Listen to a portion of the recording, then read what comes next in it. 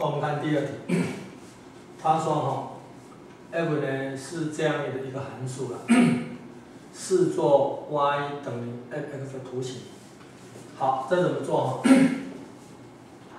我们来呢这个划分这个正负号的范围，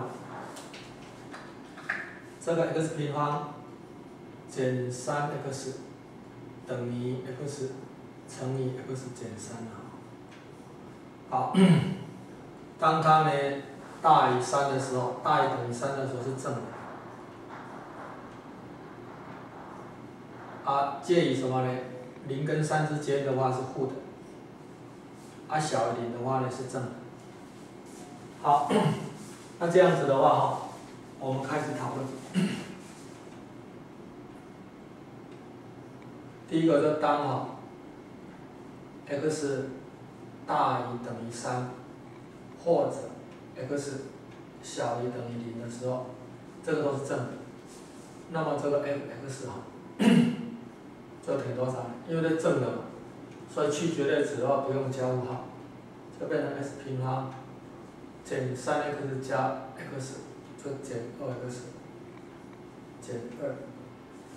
好，那这样画出来的话是什么样的图形呢？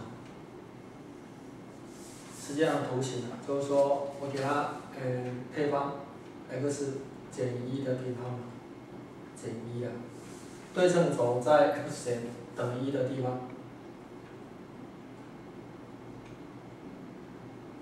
这1等于1的地方，然后最小值是-1，最小值是-1它是最低点，最低点的话呢是多少？当 x 是等于那个1的时候，对称轴是 x1，当 x 等于1的时候 ，y 等于-1所以这是最低点。但是呢，它是在那个3跟0之间的，这是1、2、3当你呢 x 等于0的时候刚好是等于多少？带0。当 x 带0的时候 ，y 等于0。这个有没有弄错？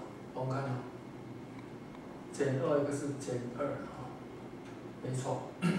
这是这搞错了，这是加1嘛，所以这应该是减3才对。这个-3加1才是-2嘛。所以当你呢 x 等于1的时候 ，y 的话是等于那个-3的。好，它这个范围在哪里？在大于等于3。当我带3的时候 ，f 带3的时候，这时候2的平方减3等于1，3的时候等于1。当 x 等于0的时候呢，它是等于多少呢？当 x 等于0的时候等于0是1减3嘛，等于0的时候是等于-2，也就是-2。这个-3、-1-2、-3等于-2。所以那个抛物线大概像这种。然后这个是这样子，最低点这是虚线然后再来的话，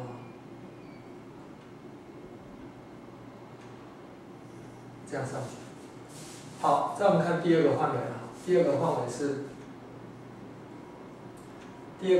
当x 介于3。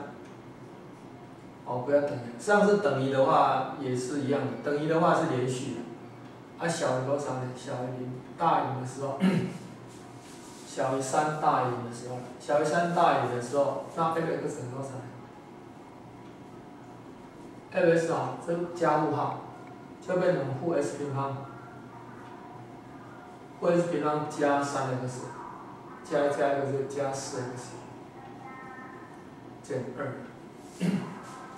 它网口呢是向上，网口向下，当 x 等于2a 分之负 b 就2的时候，2的时候它有最大值，最大值多少呢？f2哈，这是8减6，8减6是2，这时候是2，这刚刚这是1嘛，这2假设在这里啊，这是1，这2，所以大概是这个样子，大概这样子，这最高点嘛，它再下来，最高点，2的时候达最高点，好，这个就是它大概的图形了，这是第一小题。好，那他现在问说方程式啊这个呢 f 等于 k 有4个解，有4个解就是 f 等于 k 嘛，就是那个 y 等于 k 跟什么 y 等于 x 平方减3x 加 x 减2，取交集啊。好，那他说有4个解，它的范围在哪里呢？它的范围在这里。好，就在这一条线上面，这一条线下面。这一条线的话是什么呢？是那个y 等于多少 ？y 等于1，y 等于1。那这一条线是 y 等于2，也就是说k 如果呢小于2了，不能等于的话就3个解，1、2、3的3个解，等于的话是3个解，小于的话有4个解，比如说像在这里，它有4个解，1、2、3、4个解，大于多少？大于1，大于1的话就是 y 等于1的那一条线，这 k 的话就 y 从1到2之间它都有4个解，就是说 y 从1到2之间，比如说 k 从1到2之间它都有4个解，所以答案是1到2。